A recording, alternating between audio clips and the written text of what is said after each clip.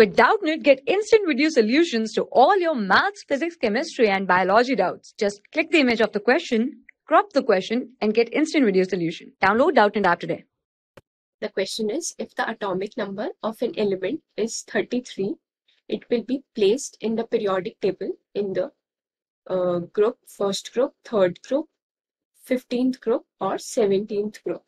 So first we'll write the electronic configuration for atomic number 33. So it will be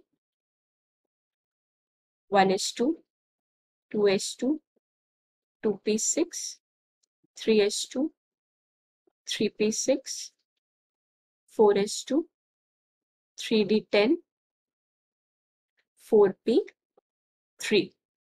So if we write the outermost shell together, so the electronic configuration will be 1s2, 2s2, 2p6, 3s2, 3p6, 3d10, 4s2, 4p3.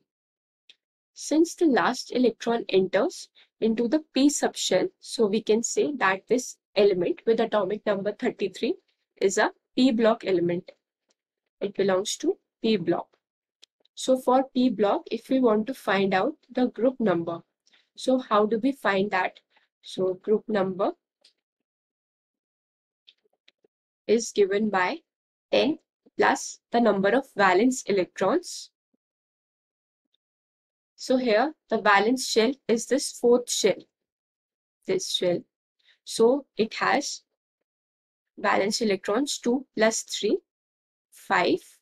So we can put it here, 10 plus 5, so 15. Since the group number comes out to be 15, it belongs to 15th group. So the correct option is option 3, 15th. For class 6 to 12, IIT JEE and NEET level. Trusted by more than 5 crore students. Download Doubtnut app today.